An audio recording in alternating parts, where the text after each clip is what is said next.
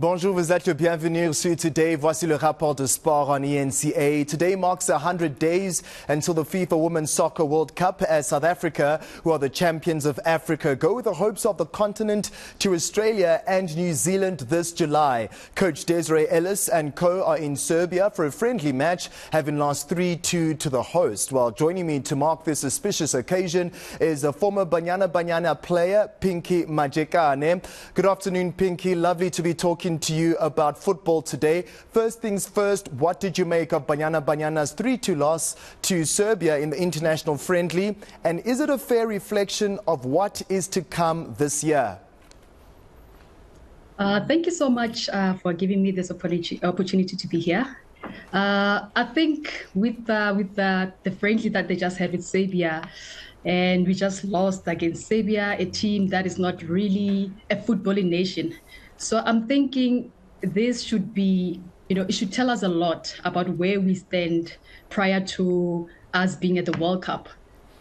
All right, as African champions, is there more pressure for Banyana to perform above the expectations of being champions of Africa? Obviously, yes, definitely. I mean, if you win the African Champ, most people are going to be looking at you, and there's so much expectations from South Africans as a whole, and Africa as a continent as a whole. So the pressure is on, and I think they're feeling it as well. And I think something must be done urgently for us to relieve the stress and also to prepare for mentally and physically for the tournament ahead. I mean, after the men's Moroccan team reached the semi-finals of the Qatar World Cup last year for the very first time as an African team, that gave hope to African football supporters, of Africa winning the World Cup. Can Banyana be motivated by that milestone and make history, or is that too ambitious? Listen, anything is possible, but we have to be honest with ourselves. I know with the men's the African teams were doing very well, but that needs a prior and a proper preparations.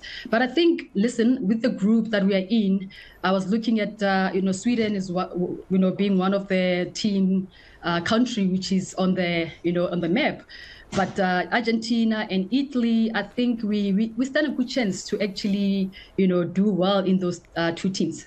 All right, so the tournament, which will take place in 5 Australian and 4 New Zealand cities, has been expanded from 24 to 32 teams for the first time. I know that's going to be the case for the men's World Cup in 2026. But does this suggest Africa's chances, are going to be better than previous editions at this World Cup?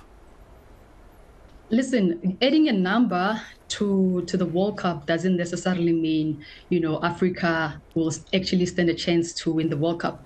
We need to prepare. We need to have proper structures. We need to have development straight. We need to have our federation, in line for us to actually win the World Cup. So it's not going to be easy. And adding more teams, it doesn't mean, like I said, it doesn't mean that we'll win the World Cup. It takes everything that I just spoken about, the preparation, pumping money in football, and having the right people to be sitting in the right chairs to do the right things. All right, looking at the African nation, South Africa caused the upset against Morocco in the final, dumped out Nigeria, but had a bit of a hiccup against Zambia. What is the strategy to counter the African compatriots at the FIFA World Cup, or is that not the focus coming into Australia for Banyana?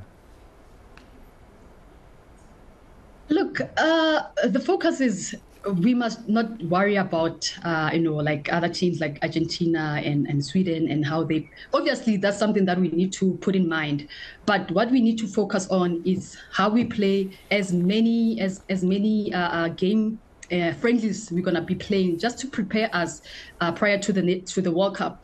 So I think playing with Serbia that hasn't qualified for the World Cup or for African national tournament, it doesn't really help us to prepare for the World Cup. I think we should be playing against teams that are qualified already, so we can know their strength, so we can even the crowd where we're playing, it should be something that we should be taking into consideration.